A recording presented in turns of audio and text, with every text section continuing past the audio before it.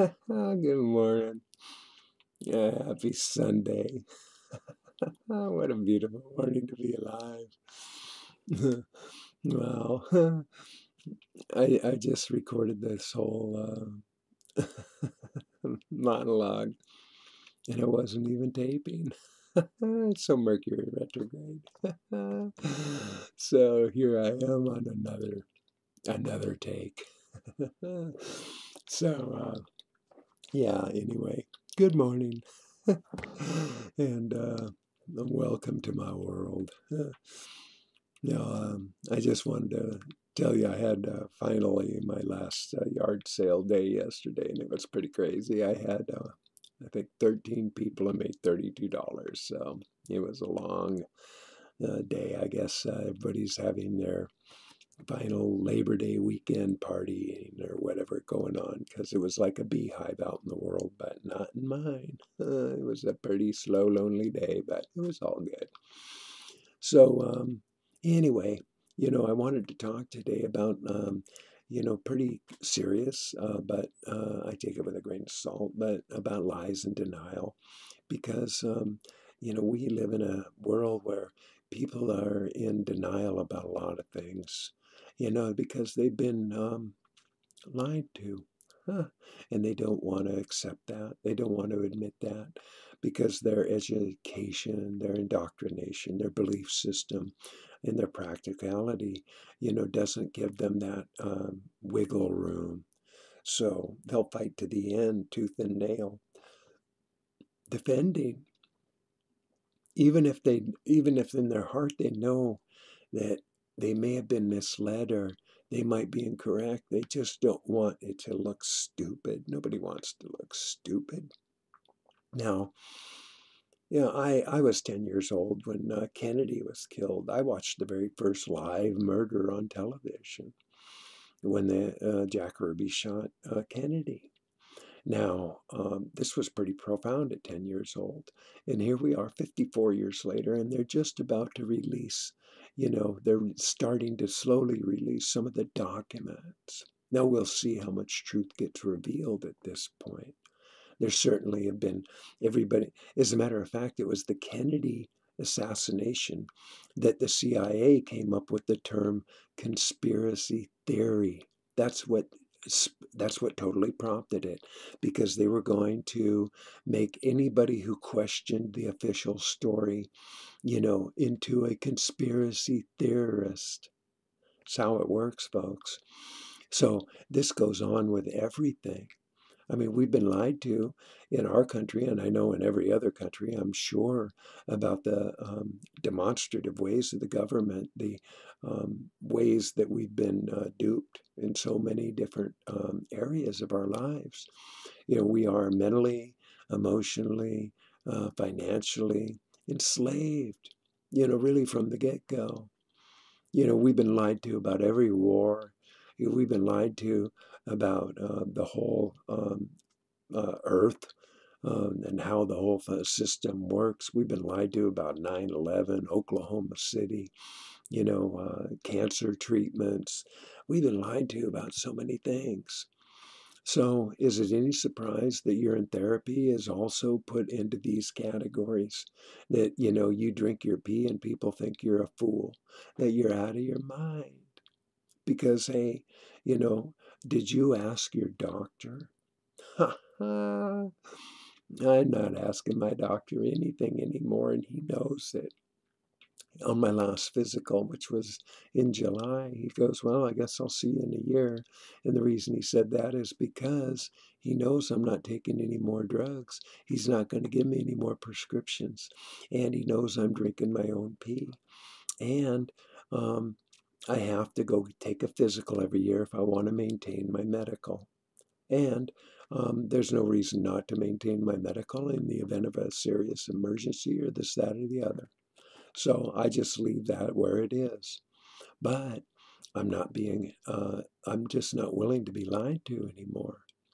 I went through all the stages of, confusion and anger and depression and grief and, all of those things. But now I feel really open, real free. And it was a big shift for me. I mean, I started looking at things, like I said, like when I was a child. I started questioning everything.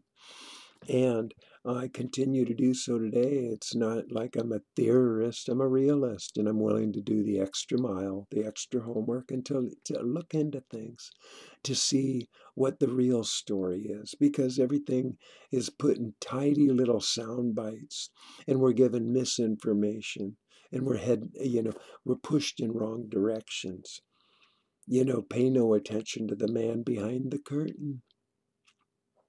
Huh, that's how it really works. But, I feel free. And P has helped me get there. Realizing that I was lied to about the moon landing and what the earth represents. That was freeing. It angered me at first because, God, how many more things am I going to be lied to about? I was lied to about so many things. But it doesn't matter anymore. I'm not angry. I'm actually free. I feel so much love. I just want to share that shit. I want to give my free love away to everybody and anybody who's willing to accept and receive. I don't impose that. I just allow for people that want to still live in their lives in denial. Now, we see it a lot in urine therapy. It happens all the time. You say certain things, people jump in, and they just have to go off and, trip on whatever they're tripping on, to prove you wrong. The urine's a waste, and it'll harm you, and, there's nothing to back it up. Well, you know what? Bullshit. There's 5,000 years of recorded history to back up this information. And there's about 130 some years or more of Western medicine that has provided that same documentation. So it's not just ancient history, it's contemporary. And it's in journals, it's in medical science. They use it against us, really, quite frankly, in chemicals, uh, in the pharmaceutical, in cosmetics, in medicine. It's widely used, but it is isolated. Ask a urologist what he thinks of what urine is, and he'll tell you that it's the purest, most sterile thing that you can get. It is. Now, if pee is a waste, if your urine's a waste, and it's dangerous and it's full of all this stuff, you'd already be dead because it's in your blood. Figure it out, folks. You would be already poisoned. You'd already be dead. So I'm just telling you, do your own homework, do your own research, be willing to be humbled. You may be righteous about your beliefs, but you could be incorrect. It's real possible. I know I was. And I'm willing to accept it when I've been fooled. I am. I'm willing to humble myself. And hey, I've been taken for granted. I've been taken advantage of. People call me like Pollyanna, that I'm simple minded or this, that, and the other. Hey, I don't care what people think. I really don't, especially about me. It's none of my business. It's how it rolls. That's how I roll. But I'm a happy guy. I have a lot of love. And I've cured myself. So I don't care what anybody else says. Hey, I was gone right out of the gate, man. 10 days, I was already free of arthritic pain. I stopped taking all my meds. I was taking anti-inflammatories and muscle relaxers and painkillers and had steroidal sprayers for COPD and blood thinners and all this crap, man. I was taking all this stuff by the fistfuls. No more. Ha ha, I just drink my pee and rub it in my body, do my enemas. And everybody has their own routine. You have to figure out what's right for you.